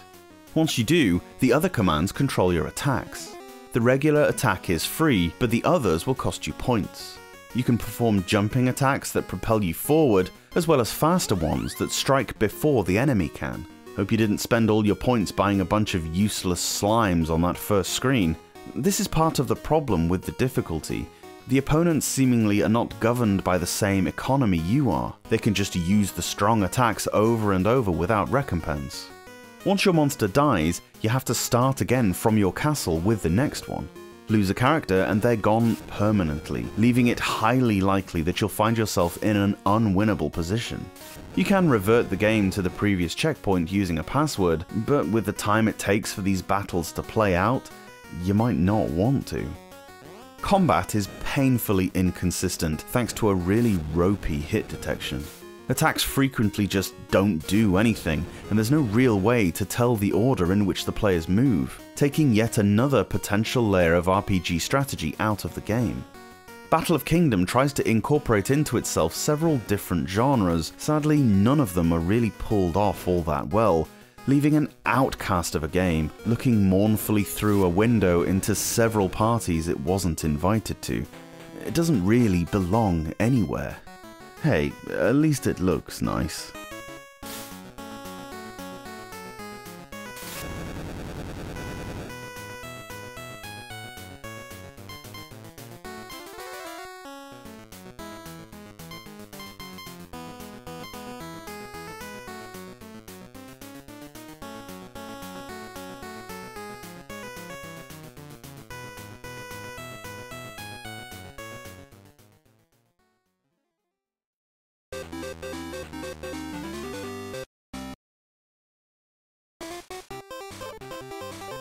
Don't lie to me, you absolutely wasted time at work or school playing this game. I know you did.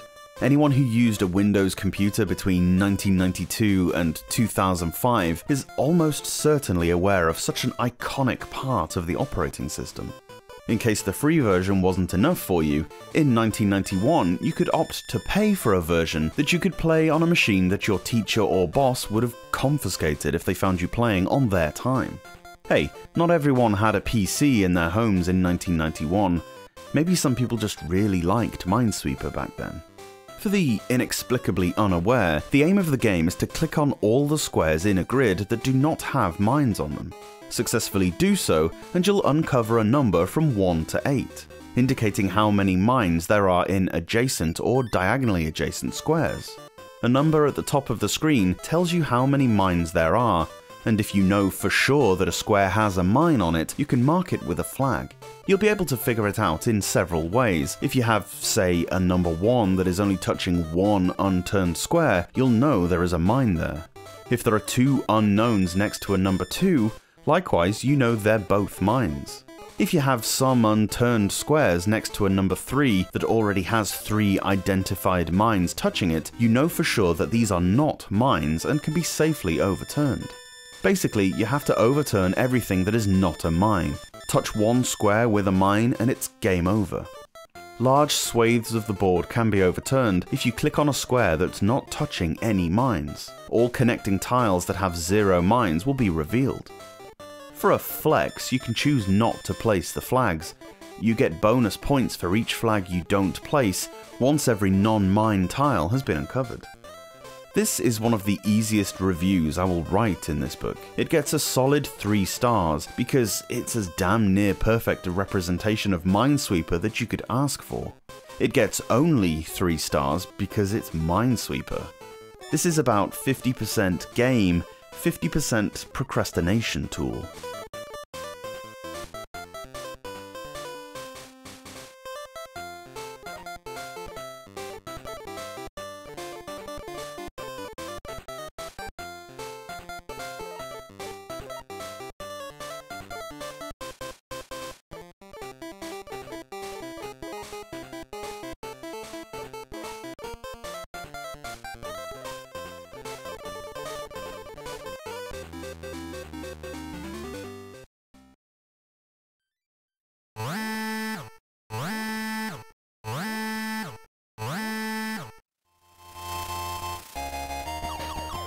The second game in that trilogy of Japanese exclusive shoot-em-ups that I talked about with July's Battlejuice came in the form of the Darius 2 port, Sagaia. This was Taito's attempt at competing with great series like Gradius and R-Type. Tell me though, how are you going to do that on the Game Boy if you don't release the games outside of Japan? That's a sore spot for me, but at least the system is region-free, so I don't mind these days importing these sorts of titles. What little text there is in the game is all in English anyway. In Sagaia, you pilot a craft from left to right, blowing away everything that moves. It's set in space, but the antagonists are decidedly marine-like in nature. You'll be fighting all sorts of fish, crustaceans and the like, as well as the normal alien forms you'd expect. The non-linearity of earlier Darius games that had branching paths and multiple endings was scrapped in favour of a much more straightforward route. There are 8 levels to traverse, each with a boss at the end. You can choose various settings such as number of lives and difficulty, rapid fire, and even your preferred control scheme. One button shoots and one drops bombs, and it's up to you which way around to have them. At the bottom of the screen there are 3 gauges that start off with M, B and A next to them. The letters can change depending on the strength, each with 4 squares after them. These are your power-up systems. Destroying certain enemies, they're in a different shade so are easily spotted, releases collectibles that increase these 3 characteristics. M is your main firepower. This starts as a single shot, doubling and then tripling up. You can then improve it to a spread shot, and further on through lasers, a wave gun, and other such more powerful ammunition. B indicates the level of your bombs. You need to fill all 4 squares and then collect a 5th bomb power-up to improve that, but it then fires a bomb upwards as well as down, so it's pretty useful. The third gauge is your armor. It's possible to collect this shield that encompasses your ship, and this allows you to take a few hits. If you manage to upgrade any of these 3 power-ups to a new stage, i.e. where its designated letter changes, then you'll keep it for the rest of the game. However, if you die having only collected, say, 3 or 4 of a full set, then you'll be back down to 0. The bosses are excellently designed and have several weak spots each that you need to take out. For instance, there's a crab-looking boss that you must destroy the pincers and face of, a coelacanth beast with 2 fins and a gaping maw to take out, and so on. Before each boss, a klaxon will go off and a really cool text box will come on screen saying something like, "Warning, a huge battleship, Big Merman is approaching fast." Then the music changes and the fight ensues. After that, a similar box appears saying something like, "4th zone is over. We are now rushing into 5th zone. Be on your guard." The first 3 levels are doable, not easy for sure, but beatable. But stage 4 is where it really kicks up a notch. You have to make your way through a cavern, stopping at 3 places along the way to fight a rejuvenated version of the previous 3 bosses. They now have more health and different attack patterns though, so don't think it'll be as easy as it was before. After that, you're still not done. You've got to fight this gigantic mola fish thing. Quite frightening, but looks awesome. Get to level 8 and the same concept applies. I hope by now you maxed out those wave guns. There's a brilliant aesthetic to the whole affair. Backgrounds are subtle but well detailed, and the top and bottom of the screen have a foreground layer to them that scrolls at a different speed to the rest of the play area. The effect of this is a really cool feeling of motion, even when travelling through an otherwise monotonous tunnel. The music is sublime all the way through, and not cliched either. It's balanced very well with the sound effects. You can't have a good shoot-em-up without a good pew-pew sound, and sets a mid-tempo pace consistent with the speed of scrolling in the game. A brilliantly presented game with tight controls and a difficulty just on the right side of brutal makes Sagaia not only one of the best shoot-em-ups on the whole system, but one of the best Japanese exclusives as well. Believe it or not, however, there's a game out there that bests Sagaia in both of those categories. You'll just have to wait until December 1992 to find out what I'm talking about.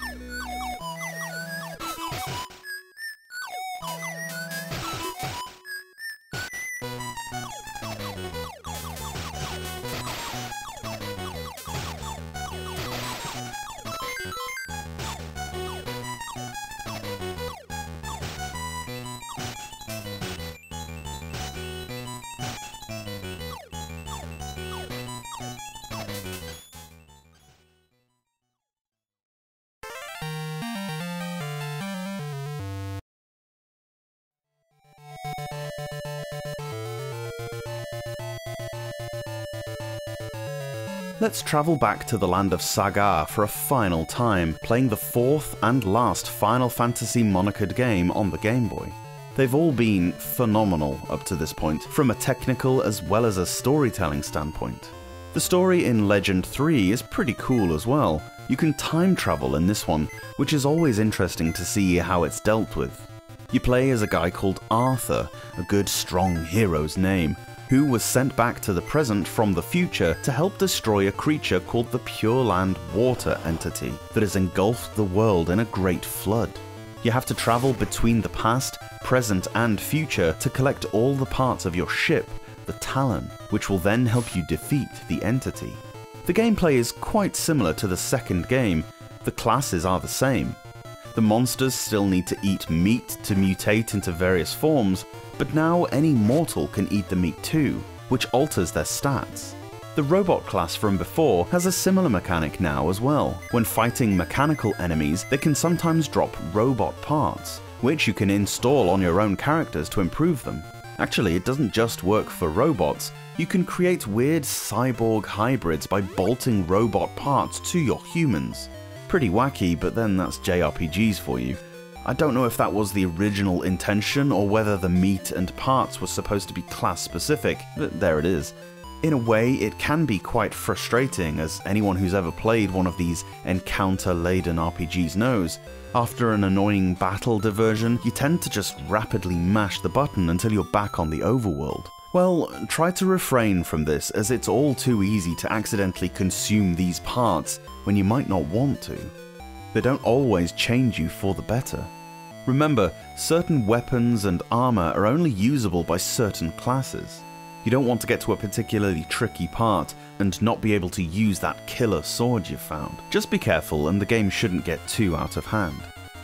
It's possible to jump on the overworld. Kinda strange to see that at first, but it lets you clear holes that often lead to dungeons. It also seems to reduce the number of random encounters out there, so is neat if you want to quickly progress or are backtracking. Your weapons don't wear out in this game, which, depending on your point of view, is good or bad. Sure, it saves you money and time, but that added element of realism was kind of a feature of the other two games that I didn't really mind. RPGs are often cheesable if you're prepared to work the grind enough, but this one is rather too easy. You can set your support characters, the other three in your party, to auto mode, similar to how you can in Dragon Quest games, and they'll use their own intuition and strengths to help you out. For instance, for my first run through I had a strong warrior type with a ton of attack power, auto-attacking everything, a mage type who auto-cast everything, and a guy dedicated entirely to healing spells. They do a pretty good job too, which makes grinding really quick as you don't have to go through the motions of healing or telling your companions what to do. Even easier than this, however, is a really dumb feature that allows you to speedily level up, consequence-free. You can enter a simulation room right at the start of the game and fight monsters over and over again with no risk of wiping out yourself. There's an inn literally 2 buildings away. This would be fine to teach you the gameplay mechanics, but any leveling up that you incur sticks with you. It's the equivalent of hacking away at a man made of hay bales for 20 years until you're suddenly skilled enough to slay a dragon. Again, I don't know if this was intended or an oversight, but it's pretty dumb. Not only levels, but money too. You can easily earn all the money you'll ever need in the game in a couple of hours. There's not much more that's particularly negative about Final Fantasy Legend 3 though. I adore the storyline, it's such a captivating journey. Delightful little tidbits are scattered throughout, like the times when you meet an older version of a character that you met in an earlier time period. The graphics are as accomplished as the second game, and the sound is, of course, exquisite. I'm not a huge fan of the equipment screen, it can be a little hard to decipher at times, but it's functional enough. Take my advice and don't spend a whole lot of time on grinding, as it totally kills the challenge. As with all of the previous 3 Final Fantasy games on the Game Boy, not only is Legend 3 excellent, it's downright essential.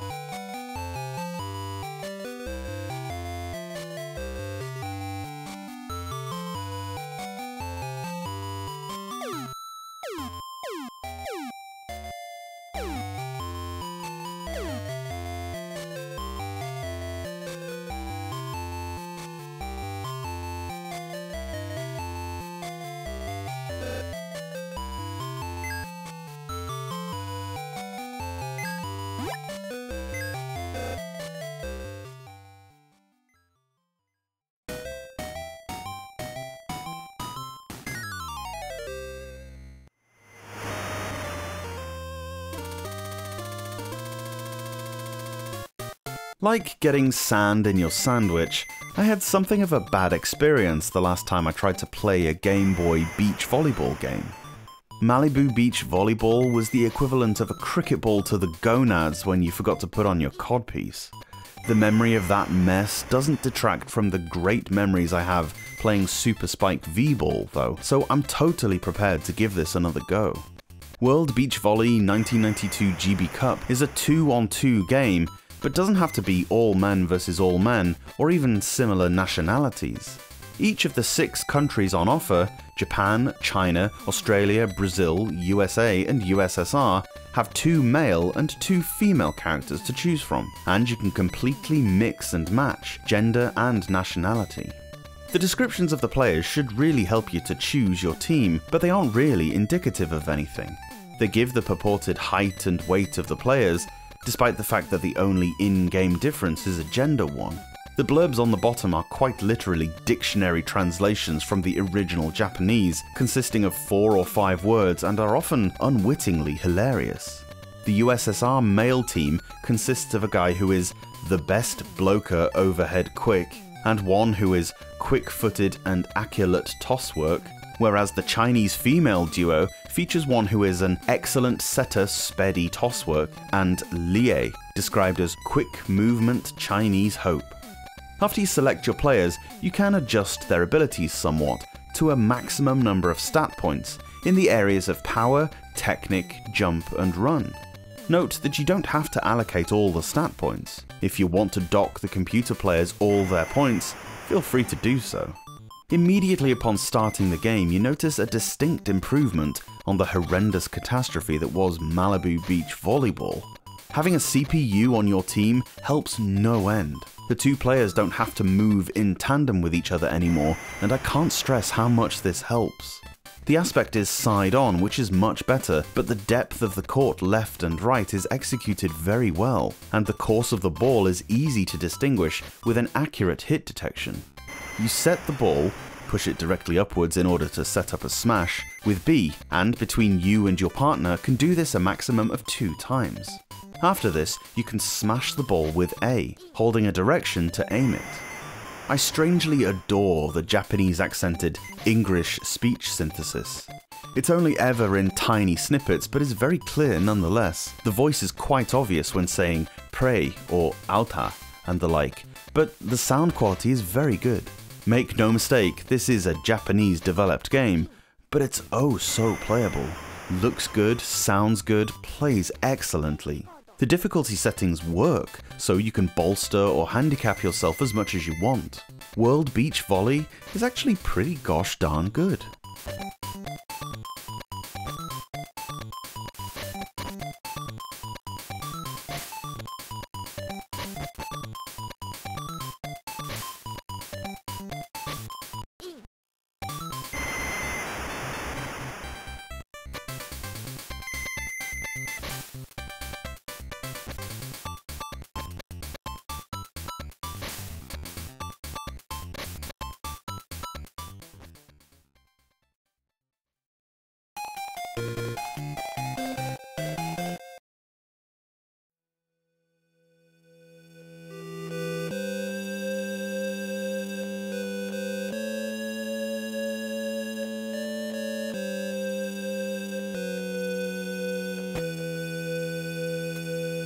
We were kind of frightened of ninjas in Europe in the early 90s, I don't know why. They were all the rage everywhere else. What I knew as Shadow Warriors when I was younger is a marriage between 2 of the more renowned ninja-based franchises, Ninja Gaiden and Shadow of the Ninja. This game came about when Natsume intended to port Shadow of the Ninja, which Europeans knew as Blue Shadow. Confused yet?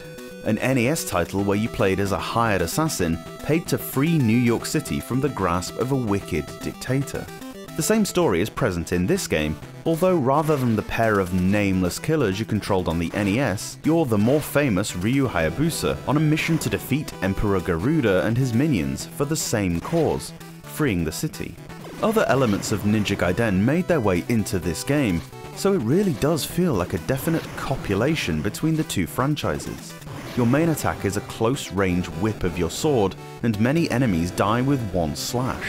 You can't climb and spring from walls, unfortunately, a brilliant mechanic that Gaiden featured, and the only special attack you have is the fire wheel, but the symbols you collect in order to use this look the same. You do have a bionic commando-esque grappling hook called the Nunchaku, which was also featured later in Ninja Gaiden 3, which allows you to hang from and shimmy along certain rails above you. You activate it by holding up and pressing A, the jump button. It can feel a little stiff at times, but you'll get it. I had to practice somewhat to become proficient at it, as you have to be pressing up exactly, any movement left or right, and you'll do a somersault jump instead of activating the grapple hook. This led to some pretty cheap damage quite a few times, and was my only real frustration throughout. It's a little easier on the earlier Game Boys. I play with a backlit GBA, and while it's a wonderful thing, the D-pad can be a little wobbly at times. You can crouch, which helps to avoid attacks, especially these rocket launcher things, but you can't move while crouching, so it's not as useful as it could be. B attacks, and it's pretty rapid. You can wail on enemies really nicely, getting several hits in quick succession, which is excellent for fighting some of the very tricky bosses. The ring fire attack is pulled off by pushing up at the same time as attacking, and fires several rotating fireballs across the screen. They aren't as strong as you'd imagine, so don't help that much with the boss fights, but are good for clearing away several weaker enemies at once, or ones that are placed awkwardly. There are 5 stages, the game commencing on the streets of New York City, into laboratories and factories, even a subterranean base that you need to escape via a channel that has lava racing down after you. That part really got my anxiety up for sure. I love the boss fights. They're not super hard or anything, but always inventive. In particular, the big guy who has a miniature imp version of himself trying to hump your leg and slowing you down. It's a shame that you don't get the famous cutscenes in between levels, although there are short sequences of Ryu smiting whatever boss you just fought, and you do get some pretty badass storyboard parts at the start and end of the game. It's always nice to be rewarded with something like that when you've slogged your way through a tough mission, although the ending features Ryu walking away from a crumbling castle. Someone should have told him that's the wrong game. Graphically though, this title is jaw-dropping, and I say that without hyperbole. Seriously, the mandible lowered a little bit when I first saw that backdrop of New York. Also, the animations of all the characters has so much effort put into them. The grunts don't just have a 2 or 3 frame running animation, but will do things like wave for backup, flamethrower guys who'll go through the motions of crouching before firing, guys who pull up their shield if you're facing them, face away and quickly turn and slash to beat these. All sorts of wonderful little details that take this already kick-ass game and make it beautiful as well.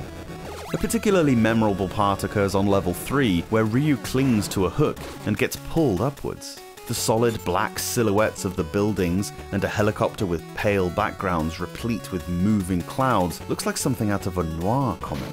A very clever use of the limited shading that makes me wonder why more artists didn't utilize that style. And you look at those windows on level 4 and tell me you really don't believe we're underwater now. Just brilliant.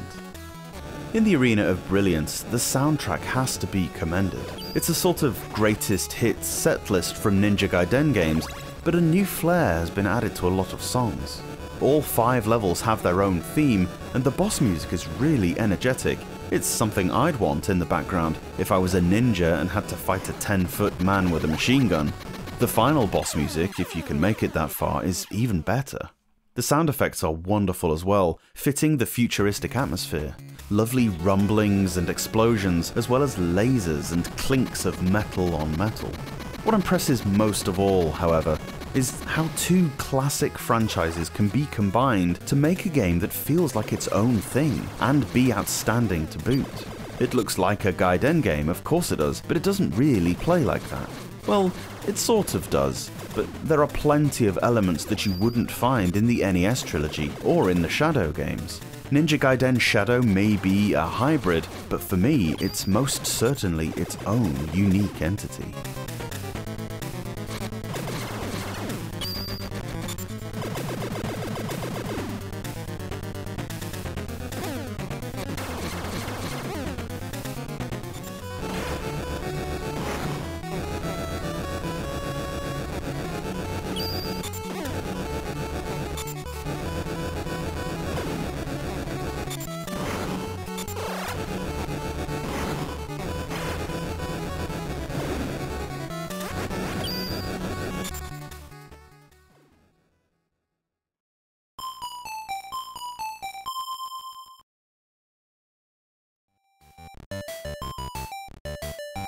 Today is the cultural festival of New Inaka Junior High School. Finally, the Waku Waku stamp rally is about to begin.